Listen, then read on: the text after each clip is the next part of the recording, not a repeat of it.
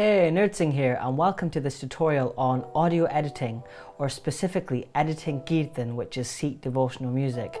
Now, for any of you who know me, I'm very passionate about this subject, and I've already covered some videos with regards to recording audio, but now we're going to get started in this first video in what is most likely going to become a long series on the editing side of recording and capturing Keertan. And in this video we're going to specifically look at software and Adobe Audition.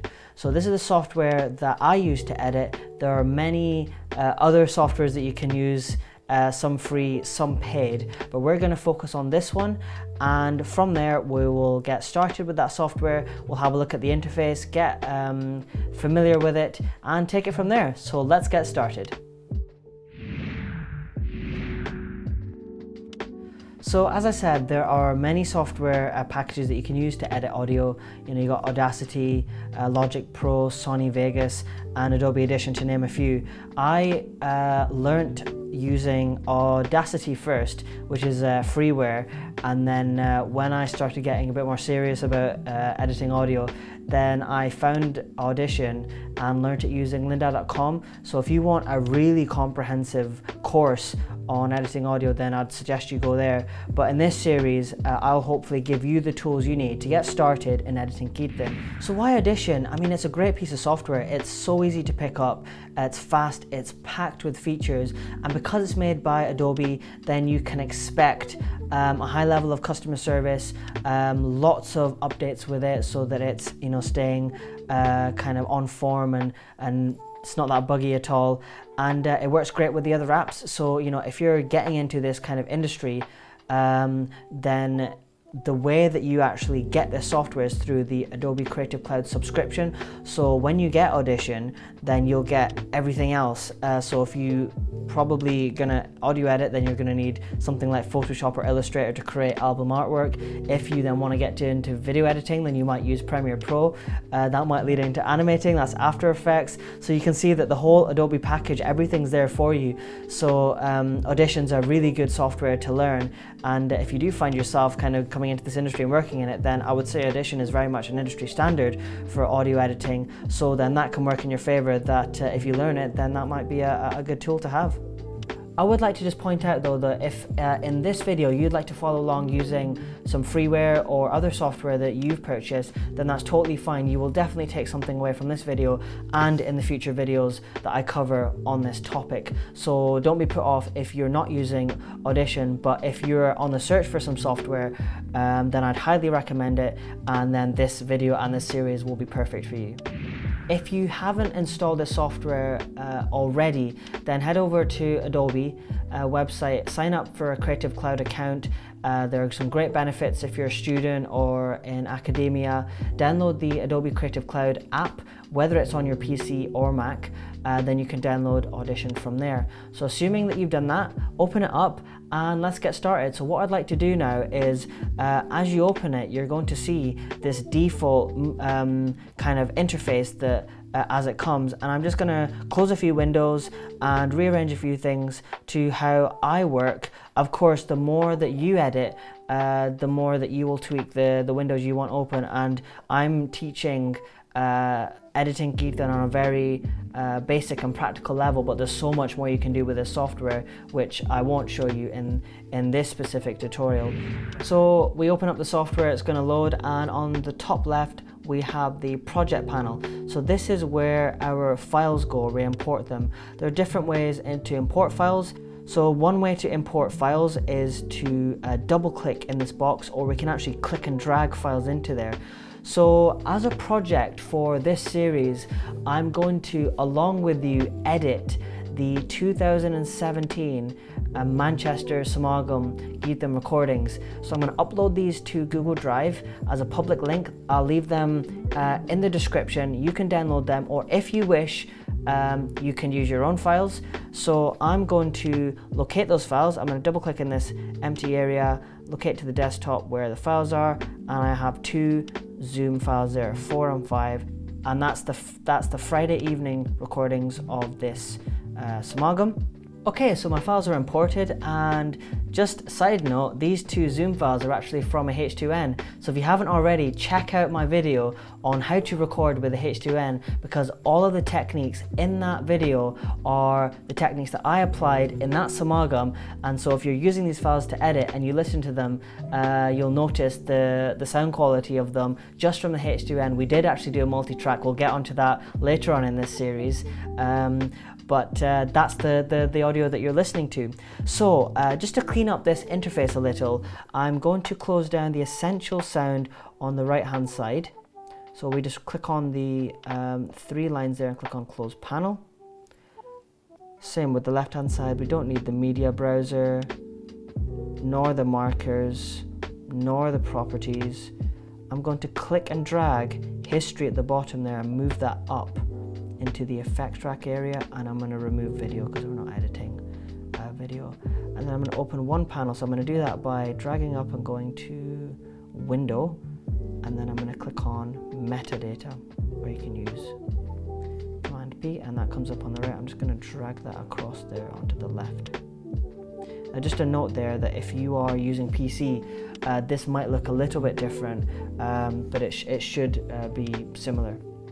Okay, so we've rearranged our interface. Just before we have a look at the different panels that we have open here, I want to talk about cache a little bit. Cache is some temporary files that are created alongside your edit. So as you make changes to your edit, you might be increasing gain, you might be adding filters, you might be working on the effects rack. All those things generate memory, temporary memory. It's like cache, it's called, and you can choose where those files go. So this is kind of a warning that as you're working with big Zoom WAV files here on the H2N, and it gets even the files get bigger when you're working in multi-track, that cache memory can increase very quickly. Once you've saved your files out, you've exported them, and you shut the software, those temporary files disappear. So if you're working from a computer that doesn't have much memory left in it, then you might want to direct the cache to a hard drive and plug that in. So we do that by going to the preferences. So on a Mac, we'll go up to Adobe Audition CC. On a PC, it would be Edit, and then you click on Preferences, and then we're going to go down to Media and Disk Cache, and from there we can choose our primary temp and our secondary temp. So from there you can choose your locations where you would like to have your cache stored, and that I wanted to make you aware of so that you don't have issues of the software actually running whilst we're editing. Cool, so we've got our interface looking how we want. You can save this out as a workspace if you wish. You can go up to the top there, click on the three bars, and then you can save that as a new workspace. I've done that. There you can see it says NerdSing, and then that comes up how I like everything to be laid out. And I've even gone as far as changing the color of the waveform. You can actually do that by going to the preferences, clicking on appearance, and then you can change the colors of everything in your software. Because I am constantly looking at the software when I audio edit, then you know, as you do that, then you will want to kind of develop how it looks for yourself. But just going through the different panels now, so from the project panel where we imported our audio, if we double click on those files and then it opens it. So now we're looking at the fourth Zoom file from this series. Okay, so we have this file open, and if I press spacebar, then it will play. And if I press spacebar again, then it will pause, and then I can actually click and drag this scrubber to go through, and on the right you can see the levels there, and there are other ways to scrub as well. So if you are on a Mac or you know, a laptop that has kind of pinch to zoom, then you can zoom in like that. Then you can use two fingers to scrub, and you can see at the top there how much you zoomed in, and then you can click from either side to actually zoom in and hone in if you're looking at a specific area, or even drag that section across the screen to find the audio that you're looking for. So for some of you that are completely new to editing Keertan, what we have here is two waveforms, one at the top, and this is the left hand side, and we have one waveform at the bottom here, which is the right hand side. So this is showing that it's a stereo file. It has two separate channels picking up different things, and so those are two separate waveforms.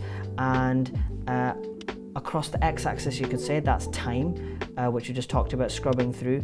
And then on the y-axis we have decibels, so that's a measure of sound. And if we actually scroll using your scroll wheel on the decibel area, then you can actually change the scale to see the waveforms on your software how you prefer. So to finish off this video, I'd just like to show you a few more features of the software, show you where it is, what they're called, and then in the next video we'll get started with the editing. So at the bottom here we have the gain control, so I click on this and choose a number, and that's affecting the number of decibels we want to increase the audio by, and that can be for a selection or for the whole thing. On the left hand side here we have the history, so every single thing that we can do, it actually creates a historical reference for that. So if we actually want to jump backwards in time for all the things we've done in order, then we could do that. We have metadata here, so that's ID3 tagging, so that when we export our files with specific MP3s of each Keertani, each artist, then for example on your phone or in your car, then they would appear. Artist is this person, the title is this Shabbat, this song, this album, this event is from this time, it's from this year. On the comments you could have some kind of website, it could be a call to action, and then finally a track number, so that if people are downloading a number of files from this same album, then in a playlist on their phone or in the car, they will appear in the correct order, in the chronological time, or however you choose to organize that playlist. So that's how we actually affect that file. It's called ID3 tagging. We can do that in this metadata, and that's what we opened earlier. So the next feature that I would like to show you about Adobe Audition is the effects rack. This is awesome, one of my favorites. What the effects rack allows you to do is rack a number of effects and listen to them, how they affect the audio without actually applying the effect. So let me explain this in a bit more detail, that this is essentially a way of doing non-destructive editing.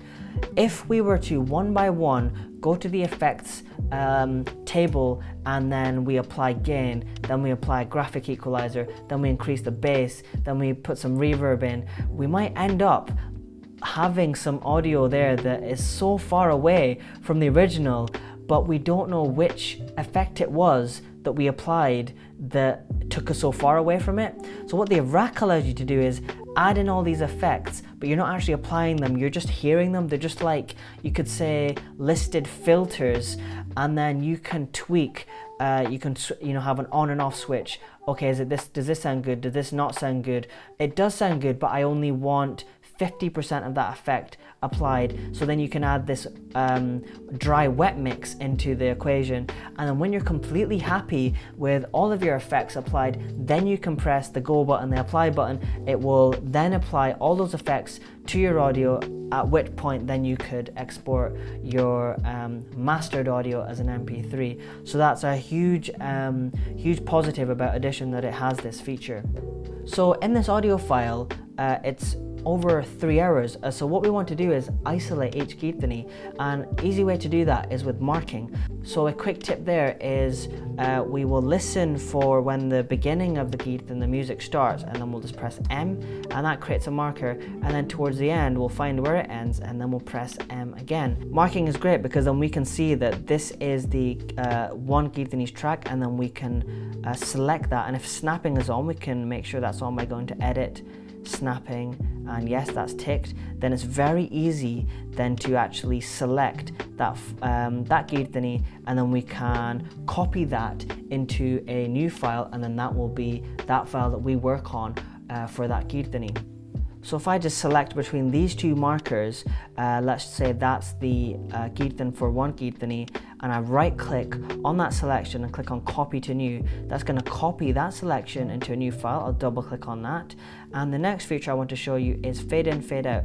So at the top left, we can see this box here, and if I click and drag it away from the corner, then I can actually have a fade in. And then if I move, whilst still clicking on it, if I move the mouse down or upwards, then I can actually change the nature of that fade in. So that's where we fade in, And then if I go to the end of that track, then I can do a fade out in a very similar way by dragging left away from the corner. And then if I drag down or drag up, then I can change the nature of the way that we have the fade out there. So finally, the last feature that I would like to show you is spectral frequency analysis. I know it sounds very fancy, but this is basically another way that we can work towards reducing shanay. So if I just click it up here, you can see the icon there. You can also access it by pressing Shift D. So what this data is showing us is, instead of decibels on the y-axis, we have hertz, which is frequency.